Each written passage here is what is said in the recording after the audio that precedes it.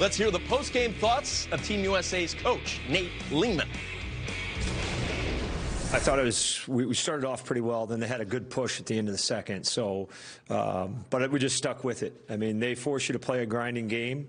That's my big takeaway out of this game is that, we had to grind through it. We had to stay with it. And we did. We stuck with it until we broke through. We got a couple dirty goals there in the second period and allowed us to, it made them open the game up. They had to come after us then. And when they came after us, we were able to support pucks and move pucks and play and, kind of open the game up.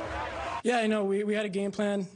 We just had to stick to it. Obviously, they're the team that, kind of traps in the neutral zone, doesn't really let you have rush offense. So we put it behind him and went to work down low. And obviously, you could tell that, just sticking with the game plan and sticking with our identity, it ended up working out.